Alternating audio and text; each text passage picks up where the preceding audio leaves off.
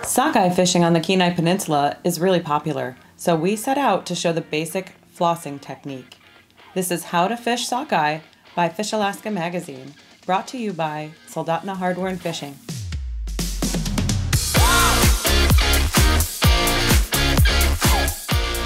The first thing we did when we headed to the Kenai Peninsula was stop by Soldotna Hardware and Fishing and chat with Haley to get geared up. So these are Okuma Kenai red rods. We work with Okuma to make them especially for the red fishery in Alaska, Kenai River, Kasilof, and the Russian River. We currently have two sizes, so we have an 8 weight that has a little bit more play in it, and we have a 9 weight that's been really popular with beginner fishermen and guides. The tips just hold up a little bit stronger. They're both a 9-foot 2-piece, just solid rod for the river. This is what we call our kind of red end cap. We got a bunch of flies, a bunch of different setups for both the Kenai, Russian, and the Kasilof. So down here, these are made in-house. These are just what we call our little sockeye rigs. So basically you grab one of these, you tie that onto your main line, you're ready to go fishing. So this one's a little 1/2-ounce troll. We got 30-pound test, 6 feet long, and then we got a 3-aught hook with some yarn. We also have Kodiak Custom, has some Sockeye loco rigs, and then also drifters flies. They're just a really easy grab and go. To get out, go fishing. Remember, up at the Russian, you need those smaller hooks up there, so we have a whole bunch of different colors and sizes for you. So we got a couple sizes right now. So these are the 1/2-ounce, like I was saying earlier. These are really good for if you're down at the Kasilof or if you're somewhere like on a gravel bar in the Kenai where there's a little bit lower water. Remember, you want just enough weight to be bouncing on the bottom. You don't want to be dragging. So you need to get down there, but not getting hung up on rocks and stuff. We've had a couple of days of sunshine this week, not a lot. Also just a ton of rain, so that's going to raise water levels up a bit. So you may notice in some places you're usually fishing with a 1/2, you might need to bump up to like a 3/4 ounce or something. And as July comes, the water level gets a little bit higher. We'll have some 1 ounces as well. You guys got your rods, we got to get you guys some reels. So we're going to go with Redington today. They got a couple of really nice kind of mid-range reels, have tough drag systems, just hold up really well. So the first one we're going to look at is the Redington Run. It's actually kind of a nice stylized down of their higher end rise. The reason I like the Run so much is because it's a really nice price point, right? So it's around 80 bucks. And it just holds up really well. It's really lightweight, it's not heavy on the shoulder. It's a cast aluminum reel, and it just does really well for the reds down here. The second one we're gonna grab is my most popular, which is the Redington Behemoth. So Redington a few years ago decided to revamp their fly reels. When they came out with this guy, I was incredibly impressed, blown away. Just a lot of thoughtfulness into the features. So they have a padded handle, got the really nice drag knob on there to adjust, has a nice tight lockdown drag. Also for being a cast spool, a nice feature is that V'd spool system. So that's just gonna really reinforce that. Gives a lot of longevity to the reel, especially because this fishery gets so abusive on gear. So that's a really great one.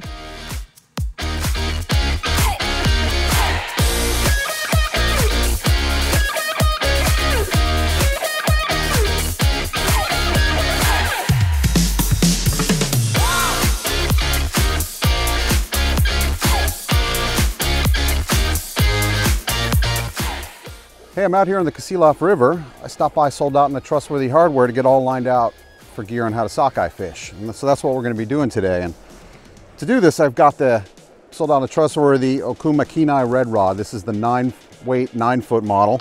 We're matching it with Redington Behemoth 7/8 weight reel. You want a good sized reel that's got some good drag because these fish fight hard. And we've got backing on here, and then on top for fly line, we're using a Rio 300 grain 24-foot sink tip. From there, we've just got a short leader, and then we've got one of Soldotna Trustworthy's terminal rigging, which is, you see between my fingers, from here to here. It starts with a 1/2-ounce trolling sinker. It's got 30-pound trilene, and it goes down to a 3/aught Gamakatsu hook. This is a nice strong setup to be able to handle these strong fish that are fresh from the sea. Bright chrome sockeye, pound for pound, one of the hardest fighting fish out there. So now let me show you how we fish this. And we're going to cast straight out in front of us, which we'll call 12 o'clock. We're going to let the fly line swing to about 2 o'clock, and then we're going to slowly sweep it. Sweep it fast enough so that the sinker isn't getting hung up on the bottom. You can feel a tap, tap, tap. And when you feel resistance, set the hook. Let me show you how it's done. Sockeye salmon run pretty close to the shore, so we only need about 8 feet of fly line out in front of us. Maybe something about that much fly line. What we're going to do is cast straight across. We're going to allow swing down to about 2 o'clock, and then we're going to gently swing the fly across current. We want it moving not far off the bottom, and that's where the sockeye swim. That's about the right distance out. When I get to that point, I start to swing it. When I get to the end of the drift, back out again. I'm fishing straight out to about 45 degrees below me, swing, and reset.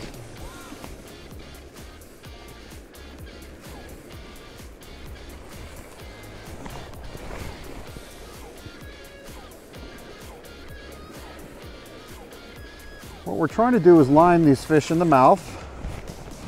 When we do, they're pretty easy to control. When we don't, all heck can break loose. That's a little deep. We'll come in a little closer.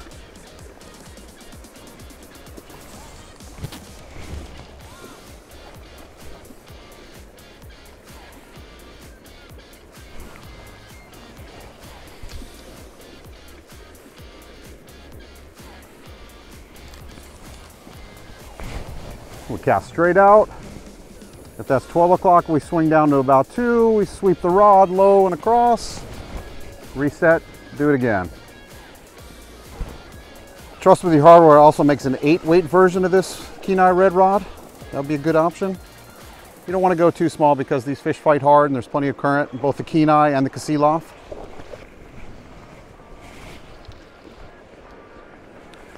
As you swing the fly low and across current here, you want to get it moving as fast as you can while you still feel the weight bouncing on the bottom.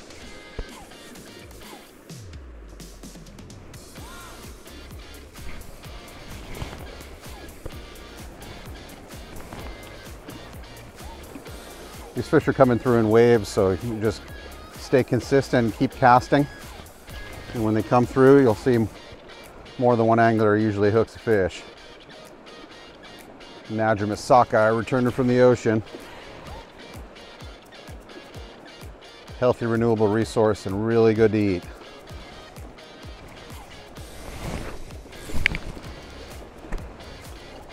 If you've worked the same drift long enough, sometimes it pays to just lengthen it just a little bit.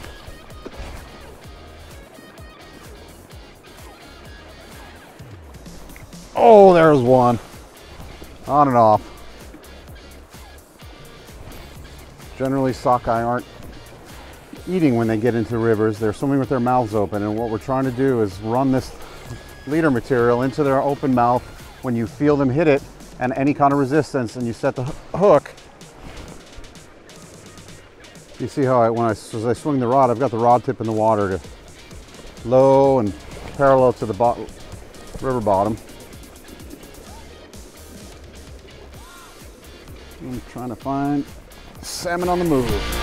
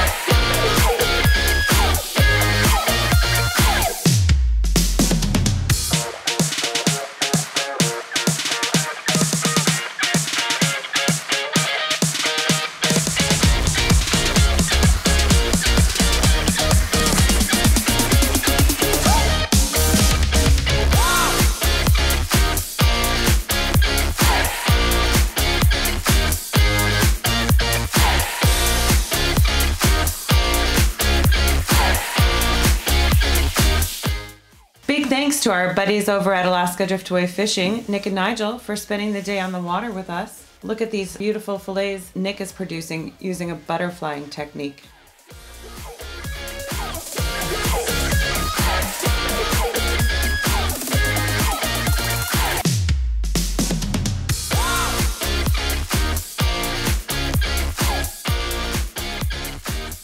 Well, that's how we do it over here at Fish Alaska. We hope you enjoyed our How to Fish for Sockeye video.